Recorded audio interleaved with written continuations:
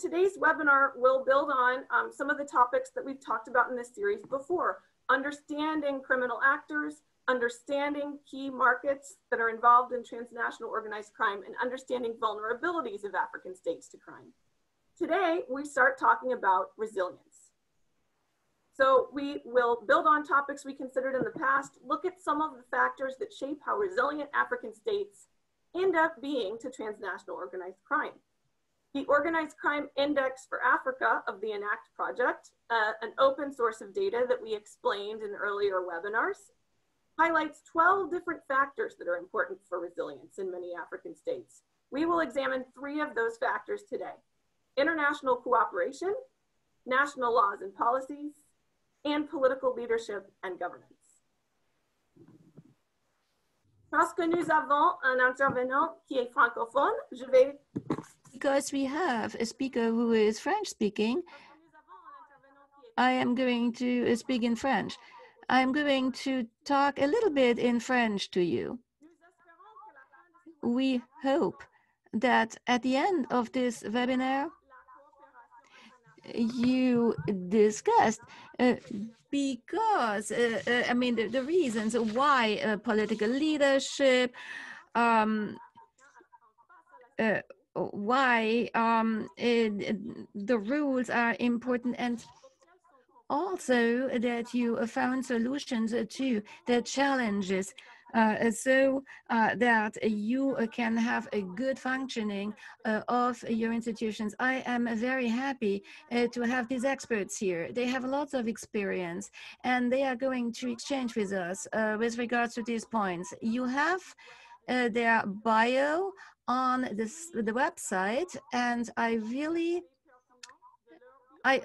will only read a few of their points now, but you can read the whole bios on their website. First, Ms. Dia Beeson-Doyle is a UK qualified barrister and currently holds the post of Principal State Counsel at the Attorney General's Office in Mauritius, where she undertakes civil litigation, advisory, and legislative drafting work for government ministries, departments, and parastatal bodies in various areas of law, including rule of law, international law, and maritime law. Previously, she was a prosecution lawyer under the supervision of the Director of Public Prosecutions of Mauritius. And she has also been a senior district magistrate in Mauritius. Next.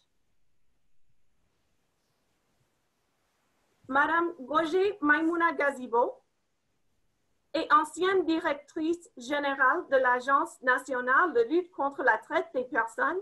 She is the former director of the National Agency Against the Trafficking of Humans and Illegal Transport of Migrants, ANLTP-TIM. She is also a magistrate to facilitate courses on illicit trafficking of migrants and persons. She also is responsible for laws and decrees. And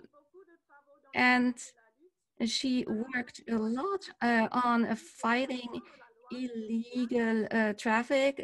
She has also edited the law. She is a former judge, and she works at the Superior Court of Niamey. All right, with that, we will enter into the presentations. We'll start with Ms. Dia Beeson-Doyle. Dia, could I ask you first to speak about this? How can African security and justice actors use international conventions and domestic legislation as rule of law tools to build their country's resilience to transnational organized crime? We'll give you about 7 minutes to talk about that, please. Thank you very much, Catherine, for this introduction, and I'm honored and delighted to be speaking in today's webinar. Transnational organized crime, by its very nature, involves activities which span more than one state's jurisdiction. Differences in legal system, legal tradition, language barriers, competing jurisdictions, problems in determining the jurisdiction over crimes, as well as lack of capacity or will to cooperate, all of these factors constitute real challenges for states. On the other hand, organized criminal groups know how to take advantage of these challenges and keep looking for safe havens for their criminal activities to thrive. As organized criminal networks span the globe, efforts to combat them must likewise cross borders in order to ensure that organized crime networks do not simply divert their activities to countries or regions where weak cooperation means weak criminal justice responses. Therefore, transnational organized crime requires a coordinated transnational response. All of this explains why international cooperation, no matter how challenging it can be, remains critical, and why it is important for every state to speak the same language. And one of the most effective ways for countries to achieve international cooperation in the fight against transnational organized crime is through adherence to international conventions. Now, for those who are not lawyers in this group, I'm just going to give a brief synopsis of how international conventions work. An international convention is an agreement between different countries containing policies and principles which those countries agree to adhere to. Signature of an international convention does not make it legally binding. It merely indicates support of a country for the principles of the convention and the country's intention to ratify it. An international convention becomes legally binding upon a contracting state ratifying it. And the process of ratification of an international convention depends on the legal tradition of the state in question. For example, in states which are monist systems, international law does not need to be translated into national law. So the act of ratifying the convention immediately incorporates the international law into national law. On the other hand, however, for states with a dualist system, international law cannot be directly applied domestically. It has got to firstly be translated into national legislation before it can then be applied by the national courts. The United Nations Convention Against Transnational Organized Crime, also known as the Palermo Convention, is the main international instrument in the fight against transnational organized crime. It was adopted in November 2000 and it entered into force in September 2003. That convention signifies a recognition by member states of the seriousness of the problems posed by transnational organized crime, as well as the need to foster and enhance close international cooperation in order to tackle those problems. States which go on to ratify that instrument commit themselves to taking a series of measures against transnational organized crime, including the creation of domestic criminal offenses, the adoption of new frameworks for law enforcement, cooperation, extradition, mutual legal assistance, transfer of sentenced prisoners, and promotion of training and technical assistance for building or upgrading the necessary capacity of national authorities. The importance and impact of the Palermo Convention can best, in my view, be summed up in the words of former UN Secretary General Kofi Annan, who had this to say, and I quote, "With the signing of the UN Convention Against Transnational Organized Crime in Palermo, Italy in December 2000, the international community demonstrated the political will to answer a global challenge with a global response. If crime crosses borders, so must law enforcement. If the rule of law is undermined, not only in one country, but in many, then those who defend it cannot limit themselves to purely national means," unquote. The Palermo Convention has been supplemented by 3 further protocols, which target specific areas and manifestations of organized crime, namely trafficking in persons, smuggling of migrants, and manufacturing and trafficking of firearms. Countries which have the real determination to fight transnational organized crime must, in my view, consider adhering not only to the convention, but also to these 3 protocols. For a country to meaningfully tackle transnational organized crime, one of the most fundamental steps is for it to have the necessary legal framework in place. A legal framework not only sets the parameters to regulate criminal conduct, but it also gives law enforcement agencies the legitimacy to take action. And taking steps to put a legal framework in place shows that state's commitment and determination to fight transnational organized crime on the ground. Now, coming to your question about, is it sufficient to have domestic legislation in place? Can we have the same domestic legislation applying in, say, 10, 20, 30 years' time? Transnational organized crime is dynamic in nature. So we have criminal activities becoming more and more sophisticated, more and more complex, such that our laws have got to constantly evolve to adapt to changing reality and trends. Therefore, every state has a responsibility to ensure that their laws are constantly reviewed and, if required, amended to be in line not only with international trends, but also with evolving judicial decisions, and also to respond to local needs. In the same vein, Catherine, harmonization of laws is also key in fostering better international cooperation to counter transnational organized crime. For example, neighboring countries in a region of Africa, they may want to collaborate to tackle a form of transnational organized crime prevalent in that region, for instance, piracy or drug trafficking. However, if those countries, if their laws differ regarding criminal offenses or the procedure which applies when dealing with international criminals, practical problems will arise when it comes to the gathering of evidence, prosecution, or investigation. Therefore, those countries wishing to collaborate amongst themselves must ensure that their procedures and legislation are aligned so that cooperation can become easier and faster. I hope this answers your first question. It does. Thank you very much, Dia, for covering a lot of ground in just a few minutes. I know that there's so much more there that we could talk about in greater detail, but let me ask you a second question. In the implementation of national legislation and international conventions to counter transnational organized crime, are there steps that African security and justice officials can be taking to minimize gaps between the de jure legal commitments that their countries may have made and the de facto strategy and policy implementation that requires? I want to answer that question by referring to the ENACT Organized Crime Index for Africa 2019, because one of the key findings it makes is that regardless of current levels of criminality, geographic diversity, economics, or governance equality, African countries display very low levels of resilience to threat. And the report highlights that whilst great investment has been made in building up the architecture to respond to organized crime, such as national policies in place, legal framework, acceding to conventions, which does show some kind of political will, however, weak implementation undermines country resilience. And the report goes on to state that indicators in the legal arena score high in the continental averages. For example, I think international cooperation is stated as scoring 4.49, national policies and laws is given 4.81. So across the continent, countries have been identified to have some degree of structures, policies, legislation, or processes in place. But the problem remains implementation on the ground. So legal measures in place have served as a first step towards implementing action against organized crime.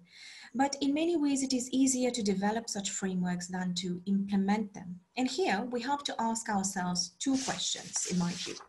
Firstly, why are there gaps between legal commitments that we have made that exist on paper and actual implementation? And secondly, what can we do to minimize those gaps? Now, there are multiple reasons, Catherine, for poor implementation of international, regional conventions or national legislation. I will cover the main ones. The principal one for me, in my view, is a lack of or a change in political will. You can have one government today that has the will and intention to combat transnational organized crime. The government signs and ratifies a relevant international convention. The government goes ahead to enact domestic legislation. However, in the meantime, there's a next government that comes in, which perhaps lacks that same level of political will, or it may not view that objective as being a priority. And for me, this is the toughest problem to address because political will, as you know, does not lie in the hands of security and justice officials. So how then do we ensure that political will not only remains, but it is strengthened? In my view, different people have an important role to play. Security and justice officials have got to ensure that they continue to bring challenges to the attention of policymakers, and they must continue in their role of recommending appropriate action being taken on the ground.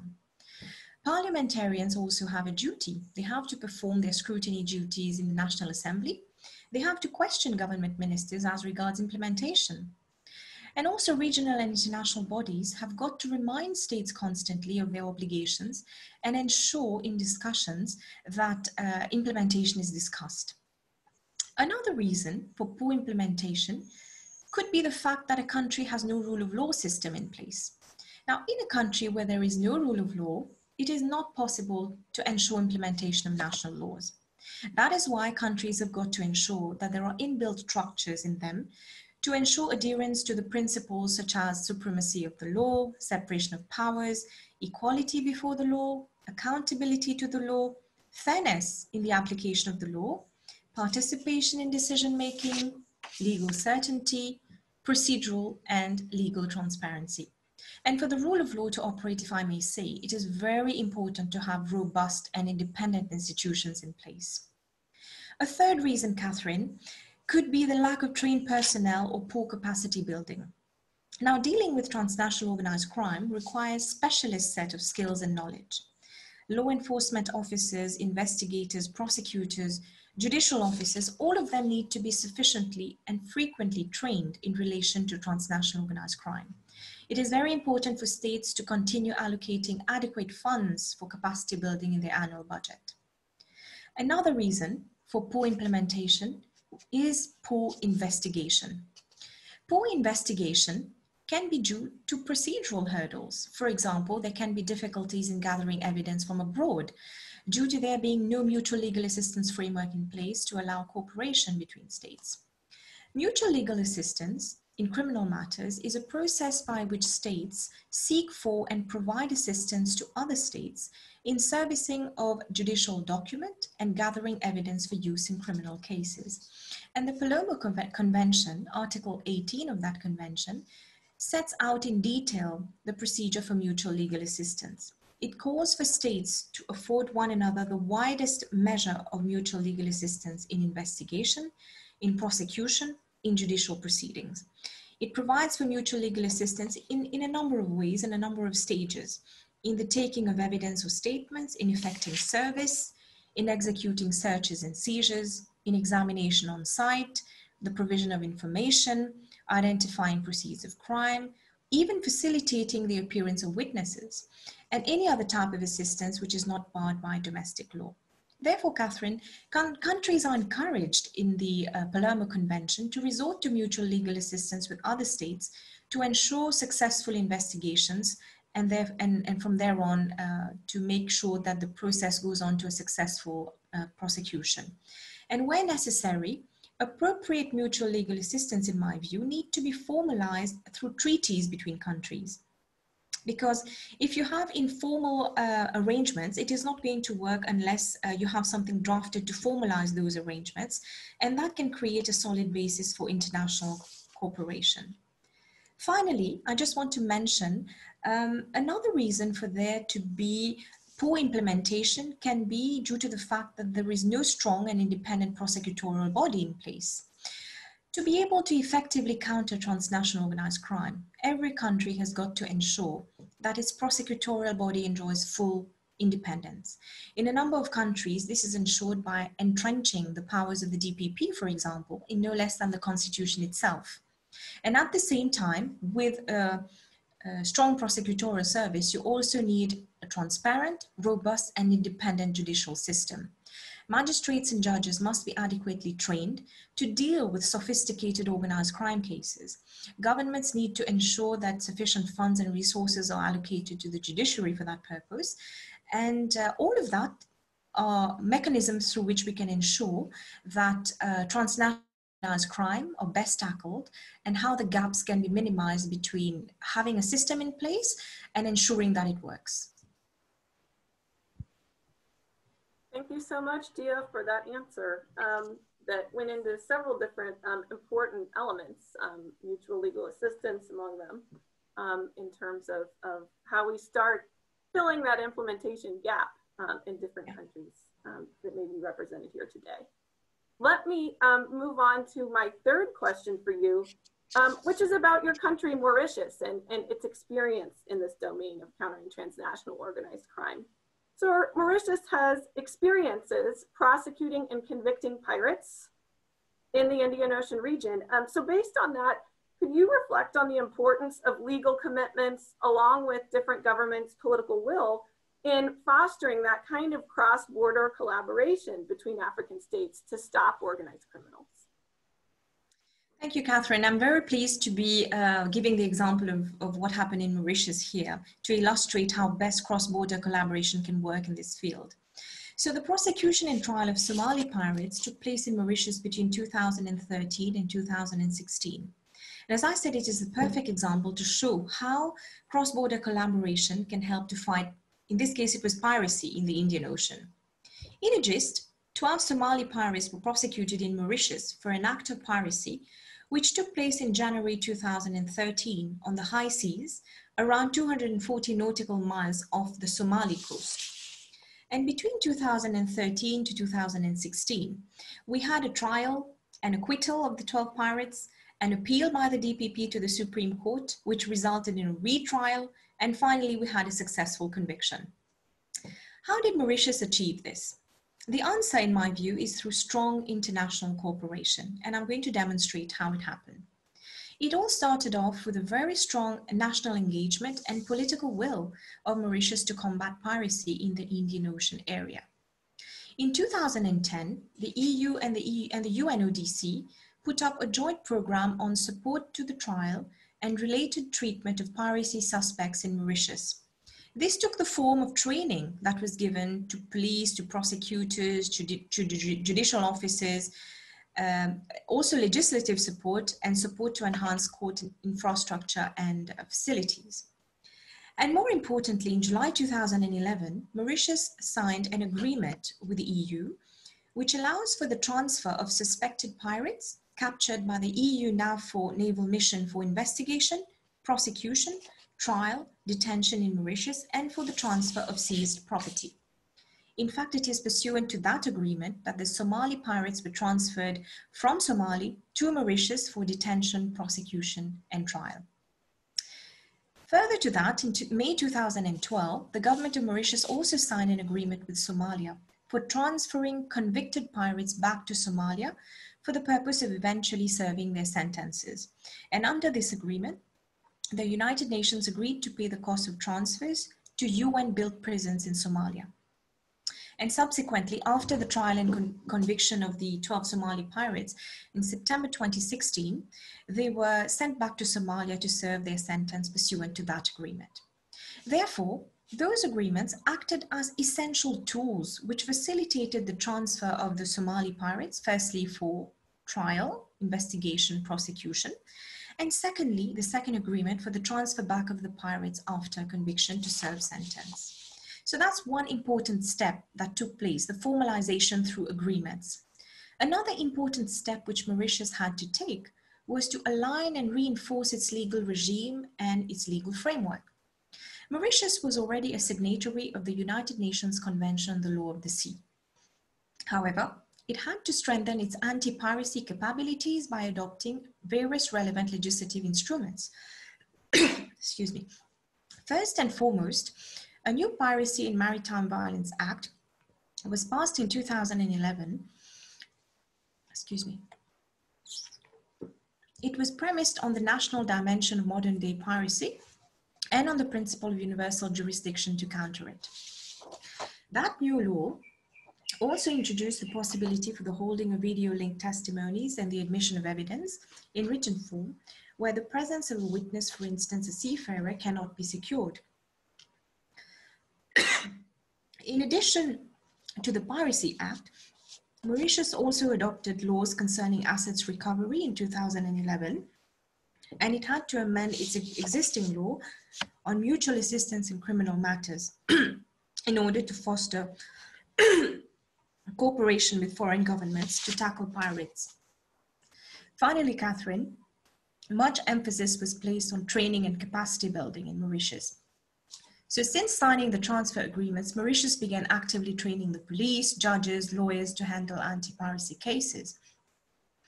And many of these trainings were facilitated by international partners such as EU, Interpol, UNODC. So I hope through this example that I have been able to demonstrate how international legal commitment was translated at national level and how through strong political will and effective cross-border collaboration, the desired results were achieved. Thank you very much, Dia, for sharing that experience from your country and from the Indian Ocean region. Now, I will switch languages. Maintenant, je crois que nous avons I think now we have overcome the connection problems with Madame Gazebo, who will join us now. Hello. So I want to ask you a question, Madame Gazebo. Can you explain to us why strategies and national policies to counter transnational organized crime are important elements of building African states' resilience to these threats? You have 7 minutes to answer this question. Thank you so much. I'm delighted to be with you today. Sorry for my poor connection. In terms of the fight against human trafficking, we have many African states feel that this is a fight that does not concern us. Many African states must say, we must domesticate these concerns. It is so important. What I have learned from my personal experience, that human trafficking, human struggling, African states must, they have made a choice, in fact. They must choose a ministry that will deal with these issues. And it must be all elements of the administration that is aware of this. The first thing we must do is to convince ourselves that that these practices exist on our lands and they endanger our citizens. And we have to make the choice to create key institutions that will touch upon all the ministries, Ministry of the Interior, of Justice, all of them. We need to put in place strategies, conceive and implement strategies. And so we have to have an international commission that will include the totality of these issues. We have to have the dealing with civil society, media, government, because we feel that this is something that is global and everybody must be a part of it. When the commission was created, we also created an agency to implement all of these policies and strategies that are important and that were put in place by the government. And this is what we call an action plan. This is what really helped us move forward. The government adopted this, as well as the judicial aspect. We included national and international actors, the Minister of Interior, the Minister of Justice, the Minister of Defense, all of the others, education, and also the European Union in the case of countering international crime. All of our partners have been included so that the globality of our actions follow our decision. And I think that this has made all the difference. And all of the legal system has been included. And we also want to speak to religious leaders and to all persons. And we want to domesticate these international accords. When you have a strategy, when you have a policy that has been validated, it creates administrative legitimacy, so you can tell all the actors, it is not what I want, it is what the state of Nigeria wants, it's what the government wants. And that way, the partners who we work with understand. Because otherwise, if you don't have a policy, if you don't have documents, if you just say, I want to implement this awareness, it won't work with our partners. But if you have a national document that says that Nigeria is going to put into place certain policies, that it will include the judges, then you have legitimacy and our partners will support us. And we have a round table to present the documents and the strategy of Nigeria. All of our partners said yes to this because they felt that this was important, that the strategies that the state had proposed were coherent, and therefore they were willing to support us. So it's our document that we rested upon and that we put in action. So we have to, this is a daily fight that we have to, it's a continuous fight. There are the questions initially, it's you have to accept this internally, and you have to understand how these issues touch upon our own countrymen. And oftentimes people are not even willing to admit these facts of human trafficking. But I know it's been 4 or 5 years we have been working on this, but we still don't have the necessary institutions in place. We are still getting to that point to get everybody to understand we have to legislate and criminalize these actions. So we have to have a legal basis to implement these actions. Today, there are only 4 African countries that have these structures in place. Nigeria has done it, and the results have been amazing. Everybody agrees that human trafficking has been greatly touched by these actions.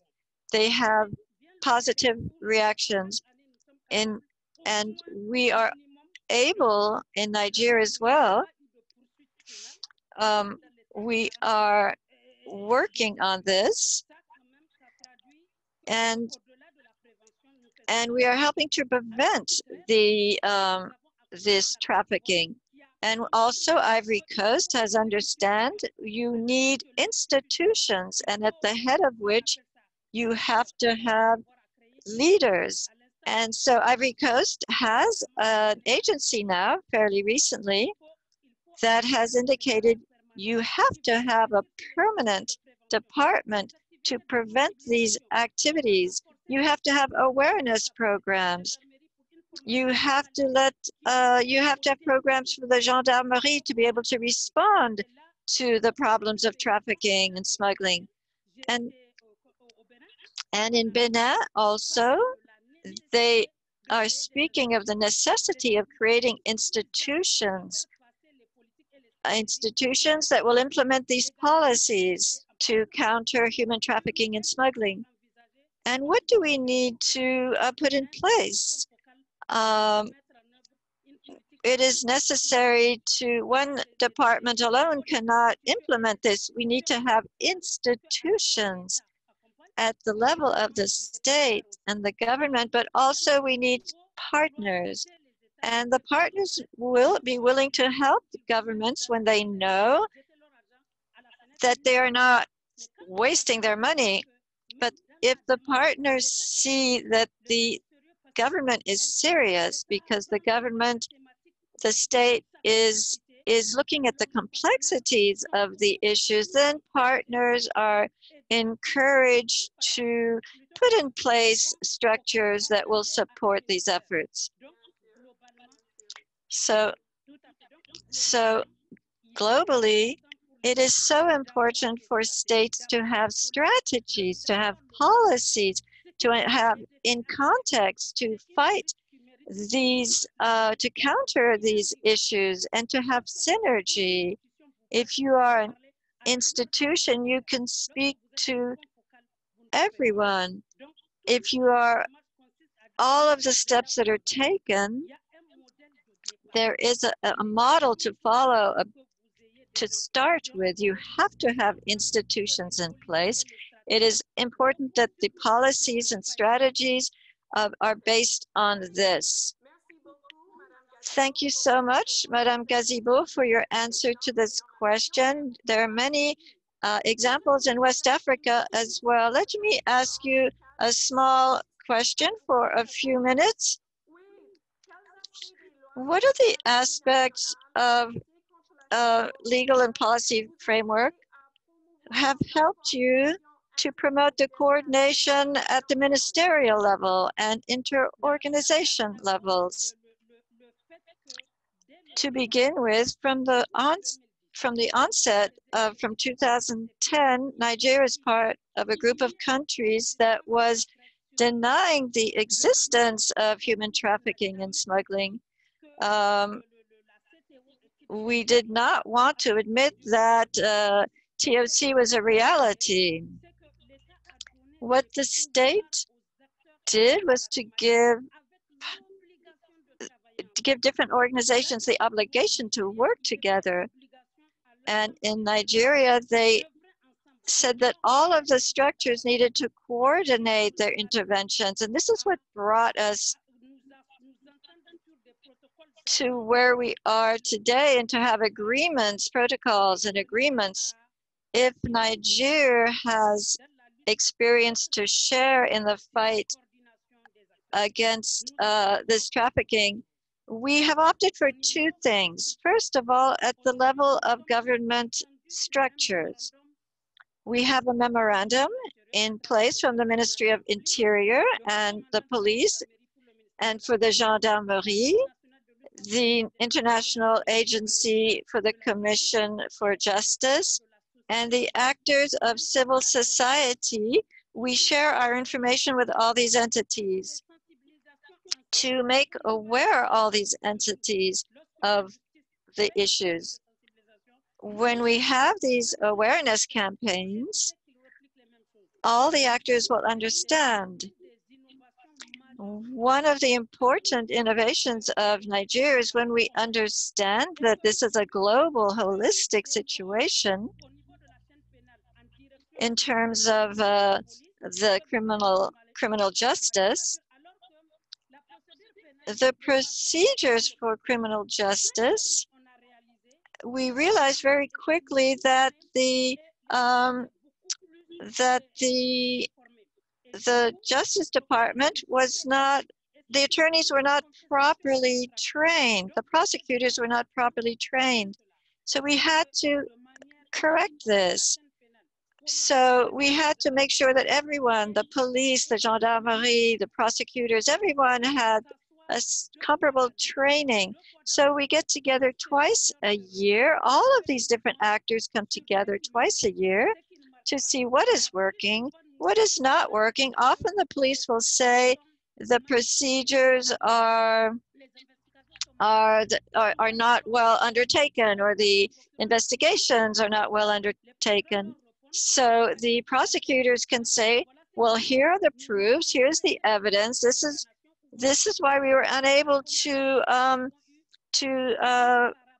prosecute such and such a person. This is what was missing. And so everyone, the lawyers, the judges, the police, very often we are not on the same page, so we are fighting against this as well. Civil society has assisted us as well. We have to prevent and we have to protect these criminal acts. And we have to, you must have a proper legal response. but you have to have means to prosecute the criminals. And this is what has brought us to this point, where we have signed treaties with partners, all of the partners that are in Niger. And we have, therefore, protocols in place with CTM to make the difference between the victims of human trafficking and the victims of human smuggling. And almost all the NGOs who are supporting us say we have to coordinate all our efforts with our technical partners. So we've said, here is the program of Niger. So if a project is working, is not working, we're not going to spend more money on it. But if it is working, we shall. So we want to distribute the efforts to not put too much money in repetitive actions. And we are part of a number of countries working on this. One of the best strategies for an African country to counter trafficking is to take look at these problems holistically. So we also have trained media actors and journalists as well. It is our responsibility to work together. And we started with studios. Every agency has worked to awaken the awareness of the entire media community, and we included on the themes, the ensemble of teams and judicial procedures on each element of the human trafficking had 3 hearings because everybody is speaking about this topic. So when we don't have the means for creating an awareness in all the actors, it's a problem. But I think that today we have a coordination with our memorandum that with the gendarmerie, with the police, with justice, that we do have coordination in place now. It's not perfect, but really we've had very good results with this. Thank you so much, Madame Gazibot, for having explained all this to us. One other question, please, before we go to questions and answers. Can you briefly reflect on the role of political leadership and political will in countering organized crime in Africa? What steps can African security and justice officials take to build political will and citizen enthusiasm? This is so important. The first example of Niger until 2010, when the politicians, the policy said at the time that there was not a problem of human trafficking before 2010. And so to be able to domesticate the protocols and the international conventions, the authorities must first accept these realities. From my personal experience in each state, as in Niger, well, Niger was the first country to have a commission. We have supported several countries. I helped the Ivory Coast, Mali, Mauritania, Morocco, Senegal, Ivory Coast. Each time that I have participated, when the government received me, I developed more awareness of the problems. But it's the countries that invited me, the technicians, but oftentimes the politicians did not speak with me.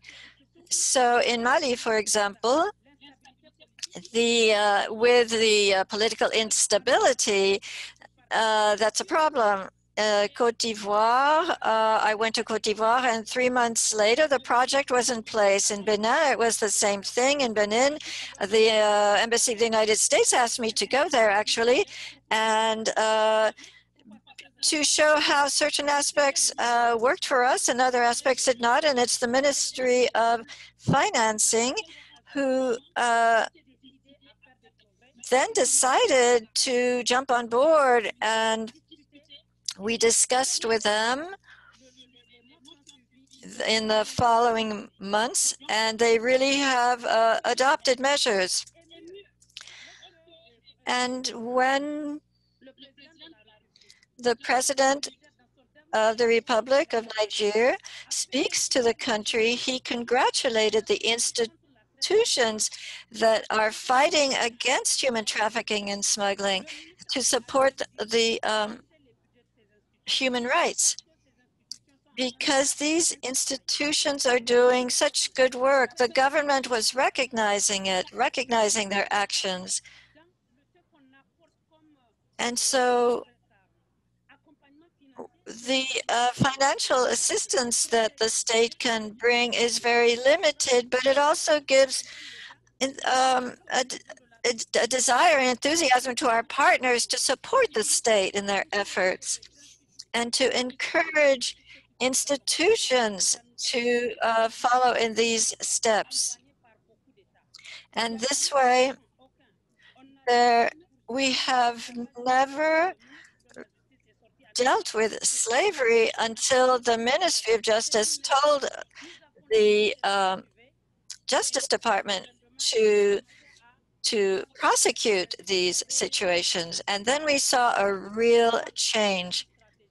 So in terms of these strategies, I saw the difference between Mali, the Senegal, Nigeria. It's important to have political will. This is indispensable. It is absolutely necessary. No matter what decrees you have, if you do not have the support of political will, then your efforts will be subverted. Political will is absolutely necessary. Thank you so much. Thank you to both of our presenters for really wonderful answers to these difficult questions. We will now turn to our audience. I will read off some questions that the alumni in the audience have been asking during both of your presentations, and we will spend the next 20 minutes or so getting you to respond to some of those. To remind our audience, as we move into the Q&A session, we will continue to record the meeting. I urge you to type your questions into the Zoom chat so that our panelists can answer them. And I will do my best to fit in as many as I can. Okay, let me start. I will ask 3 questions, and then I will turn to each of the panelists for answers to whichever of those questions they would like to address. So one question that is specific to DIA, I believe, somebody asks, how many pirates has Mauritius judged as a result of collaboration with the EU and the UNODC? So maybe you could talk a little bit more about that. A second question, what is going on with customs enforcement in Niger? What is the level of cooperation between judiciary and customs in relation to, I believe, countering transnational organized crime generally, but also in countering human trafficking specifically? And a third question for both of you, perhaps, with regards to capacity building. Governments may need to reconsider the posting of trained personnel to schedules not related to the areas they have received several trainings on. This is usually the case for prosecutors, law enforcement, and investigators when there is a change of government in some countries. So do either of you have a response to that comment or experiences with those kinds of transitions and keeping some sort of continuity? I'll start with those, and we will try to do at least one more round. Could each of you spend maybe 2 or 3 minutes responding to what you would like? Let us start with Dia this time. Thank you, Catherine. That first question that was addressed to me, well, the simple answer is we've had only one trial in Mauritius. And so we've only tried 12 pirates. And I'll have a go at the last question that you pointed out. I think that's a very good point that the participant makes, that very often we train a pool of people and those people tend to be transferred to other departments. It's something quite systemic in certain jurisdictions, where in Mauritius itself, for example, those who are at the Attorney General's office end up becoming judges of the Supreme Court. So I may be a trained lawyer, for example, in maritime law, but eventually when I move up the ladder, I could end up being posted to the judiciary. But the answer could probably be, because sometimes you cannot change an existing system, you need to ensure that it is not the same people who are trained all the time. This is why I think one of the ways is to ensure that you have new pools of people. When there are new people joining the service, whether it be law enforcement officials or even lawyers, we need to ensure that within one office, it's not one person who's trained in a certain area, that it is a pool of persons, precisely to ensure that there is, la continuité. So this is probably one of the ways in which that can be addressed. But yes, I'm aware that this is a problem that exists, but unfortunately it's systemic. Thank you, Dia, for those answers. Madame Gazebo, would you like to take your turn at answering any or all of those 3 questions? I would like to first answer the first question, which has to do with the judiciary. And what I was telling you is that first you have to understand the role of the different actors. For example, we have 10 tribunals of high instance in Niger. And we have, for each of them, a magistrate. And the magistrate is dealing with all the cases of that geographical zone. It is always the same magistrate who is on the case of the same case. And then when the case comes before the court, it is this magistrate who is going to be in charge of the follow-up. Whatever needs to be done, he is in charge. And then when it comes to the decision, it is the same magistrate who is going to take the decision. The Ministry of Interior does the same thing with the police forces. The police agents are trained, and they are the representatives of that police station. They are only responsible of the police work in that geographical zone. So the procedure is put in place, and you have to understand that everybody has a specialty. So in every geographical zone, you have the policeman who is a specialist, you have the magistrate who is a specialist. And once we had that in place, that really helped us also with the convictions. Because whatever the penalties were, whatever the sentencing was, it was easier to put in place since we had these specialties.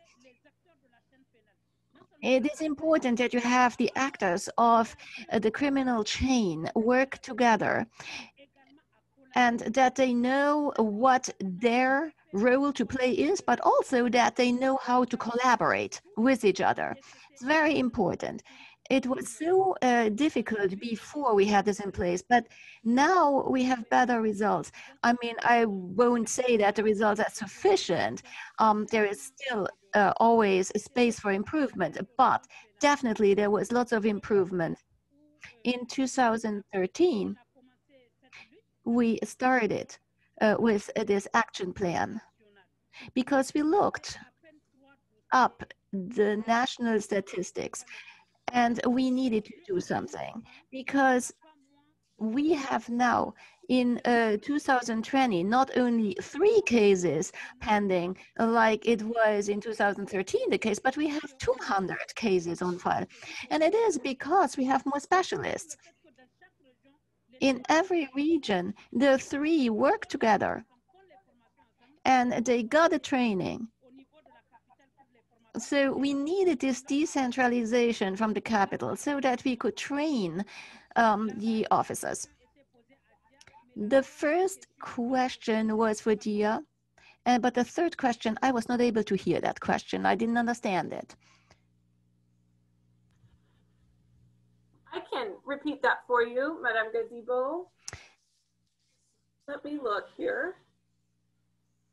I believe it was about customs, the customs agency in Niger specifically, and how customs fits in with this broader infrastructure of cooperation and dealing with organized crime.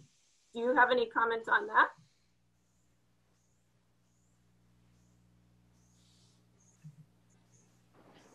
Quand vous prenez l'ordonnance 2010-086 du 16 décembre 2000, when you take the ordinance of December 2016 with regards to Niger, well, we have 3 focal points within the agency.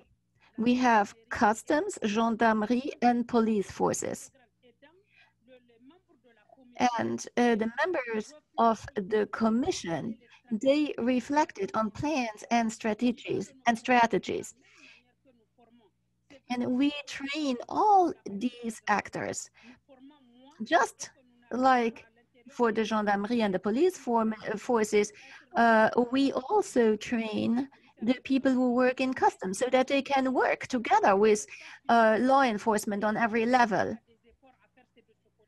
And well, I admit that we have to put more efforts into the training of the customs officers because we did not give them as much training as to law enforcement. But police officers, because they work directly on the ground, we gave them first training. But I understand that we have to enlarge this because well, even though we have this text in our laws, customs does not fill their position as much as the other actors in the playing field.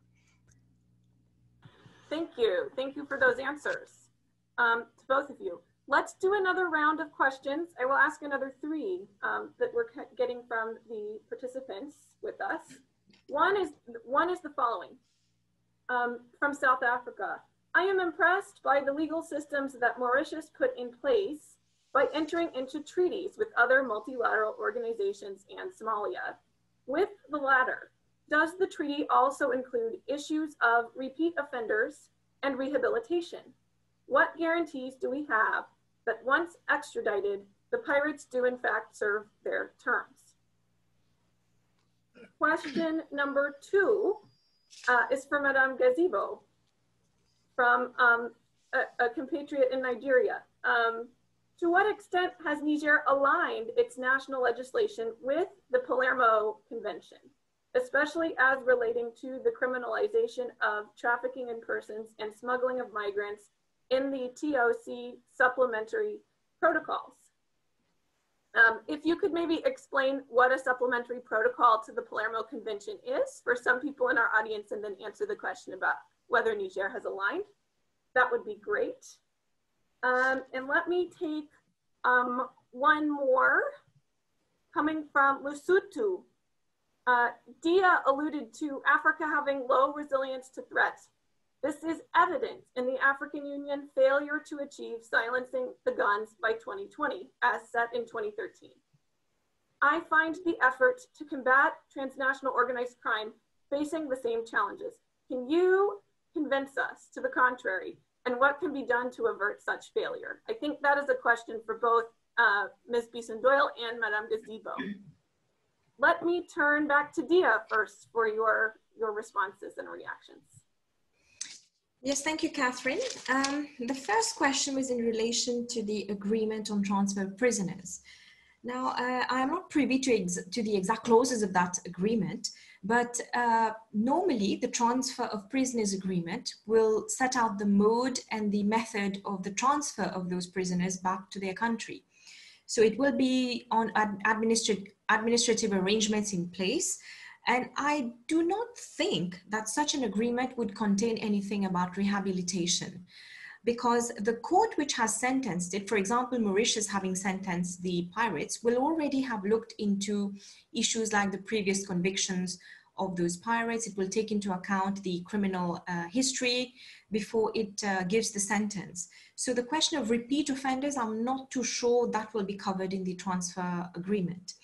Now, the question that was asked, what guarantee do we have that once we send them back, that they will be made to serve their actual sentence?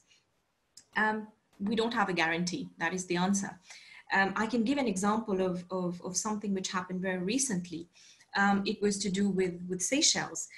Seychelles had successfully prosecuted, convicted, and eventually transferred prisoners back to Somalia. But unfortunately, it was informed later on, it learned actually through the press that some of the convicts had benefited from an early release. And Seychelles immediately contacted the authorities in Somali, and also contacted the Indian Ocean Commission, the chair being Mauritius, and jointly they wrote to the UN Security Council to inform about that, because it was a clear breach of the transfer agreement.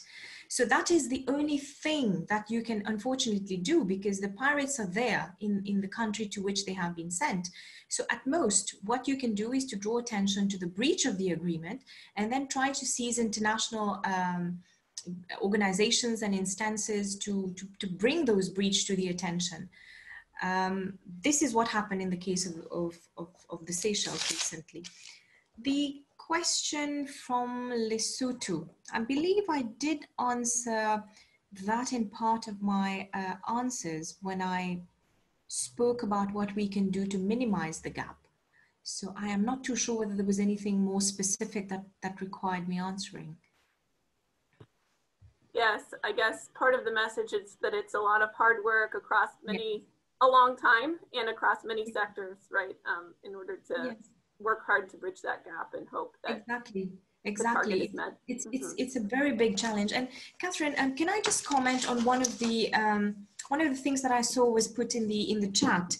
I think one or two participants observed that we are probably laying a lot of emphasis on the legal side, on the judicial side, probably not enough on the role of investigators. And I here want to lay emphasis. Investigators are key, because it is only when investigators are trained adequately, they do their job properly, there's a proper policing in place. This is the starting point. If that point we mess up, we cannot move on to the next part, which is prosecution and then the trial in court. So I want to just lay emphasis on the fact that it does not mean that the investigation side is not contributing. In fact, those law enforcement officials who are involved in the fight against transnational organized crime, be it police officers, be it members of the Coast Guard when it concerns maritime offenses, they are key individuals in the fight against transnational organized crime.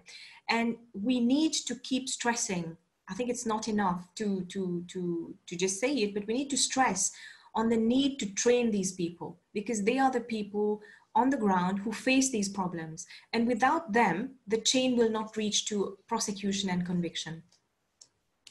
Thank you for adding that. Yes, there were quite a few comments about gendarmerie, law enforcement, and investigation on the chat. So thank you for bringing that in. The criminal justice chain has to work together on all of these things for there to be a response in that domain. Madame Gazebo, is there anything you would like to add in terms of answers to the questions in this round?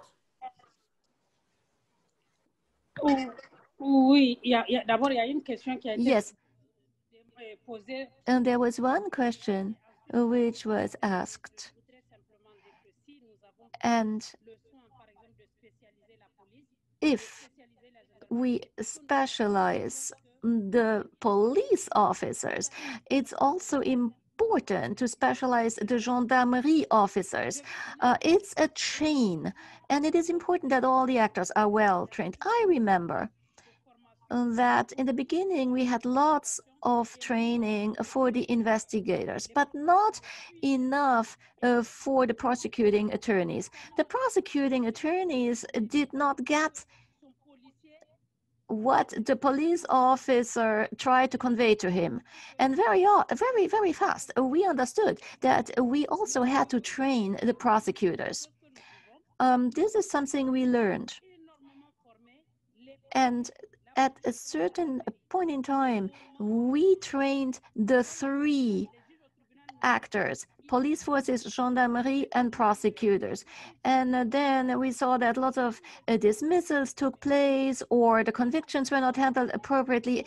And we saw that the prosecutors were not trained the way we wanted them to be trained. So we didn't understand what was going on. We didn't know why we had these feeble convictions. And then we saw that we cannot get a good result if we only have two actors in the chain who are well trained, and the third did not get enough training. And so we cannot minimize anyone.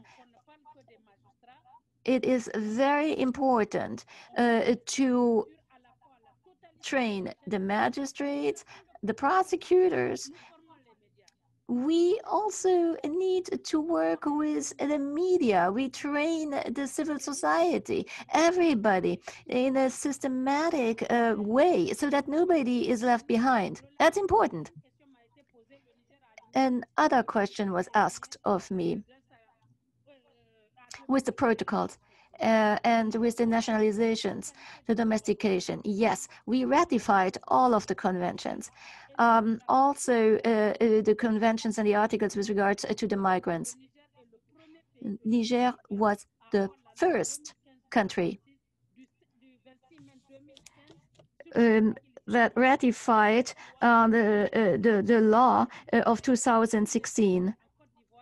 And we work together with Côte d'Ivoire and with the neighboring country. For example, for Côte d'Ivoire,